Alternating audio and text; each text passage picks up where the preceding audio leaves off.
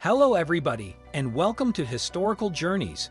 Please subscribe now to get the latest ancient history news and independent research from around the world. One of the most well-known ancient mysteries in the world is the Nazca Lines, a collection of enormous geoglyphs in the Peruvian coastal plain about 250 miles south of Lima, Peru. Between 500 BCE and 500 AD, people made them by making shallow incisions or depressions in the floor of the desert and removing pebbles and living dirt of various colors.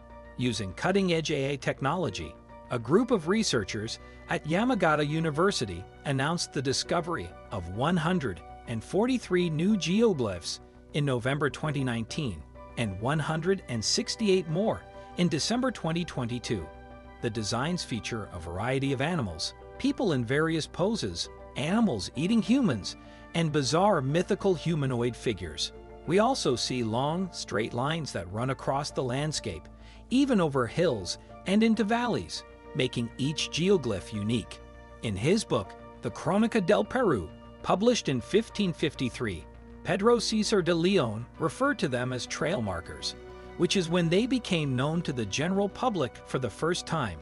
In 1596, Luis Rainstorm detailed seeing the remaining parts of streets in the Peruvian desert, until military and civilian planes began to fly over Nazca at the beginning of the 20th century.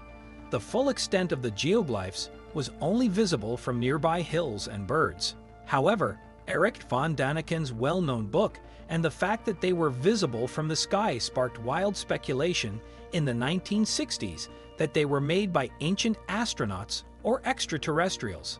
The Nazca Line phenomenon receives a lot of attention in Chariots of the Gods.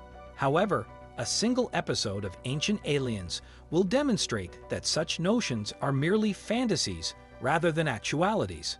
Yes, according to ancient astronaut theorists. But the reason for the creation of such geoglyphs remains a mystery.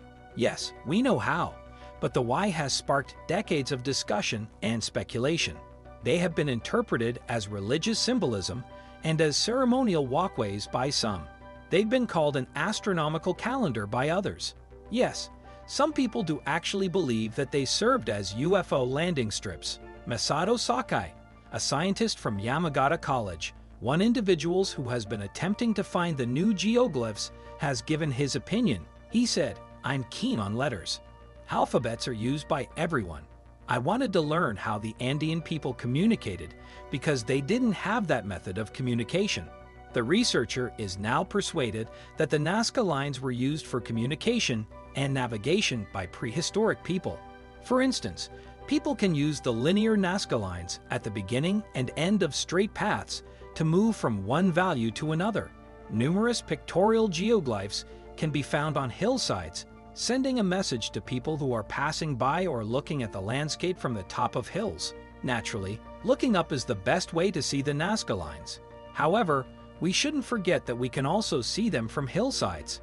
Additionally, some of them are visible from ground level. Therefore, it's possible that they serve as communication and navigational devices after all, markers in the landscape that inform people of things like who lives here, what they might see in a particular direction, the natural dangers they might encounter, and so forth. It is still a hypothesis in its infancy, and there is no specific study or detailed information available at this time. However, I find it particularly intriguing because it seems plausible to me. For the past 2 decades, Yamagata University researchers have been studying the Nazca Lines and making new discoveries. As a result, they have a good chance of recognizing patterns and making connections.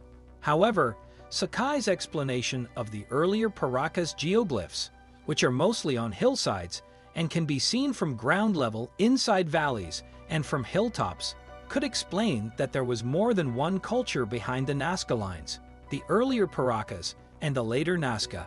The later and more well-known Nazca Lines are often found on low-lying land, making them much more difficult to see.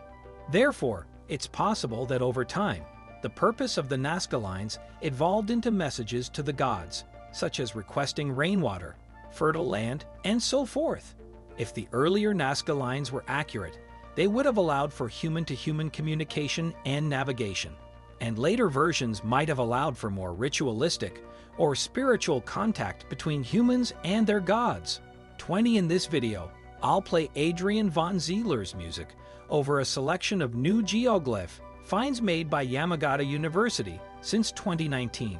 Leave a comment below and tell us what you think. If you liked the video, give it thumbs up. As always, subscribe to our channel to see more great videos.